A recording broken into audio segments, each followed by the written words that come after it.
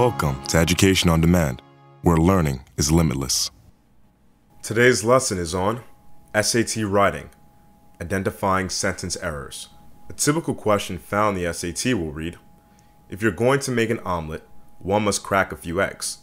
For questions in this section of the test, a student must correct the error found in the sentence by selecting the underlined portion of the sentence that exhibits a grammar error. The first step to solving this question is to read the sentence through and see if it's correct the way that it is written. If that is the case, we would choose answer E, which stands for no error. However, in terms of this sentence, that is not the case. In order to solve this question, we're going to utilize the grammar rule known as shift of pronoun. A pronoun is a word that takes the place of a noun.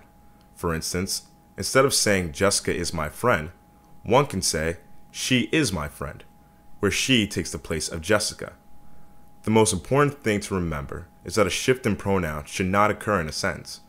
In terms of this question, there's a shift in pronoun from you to one. This is incorrect because one is a third-person pronoun, while you is a second-person pronoun. Hence, we should change one to you. The correct version of the sentence now reads, if you're going to make an omelet, you must crack a few eggs.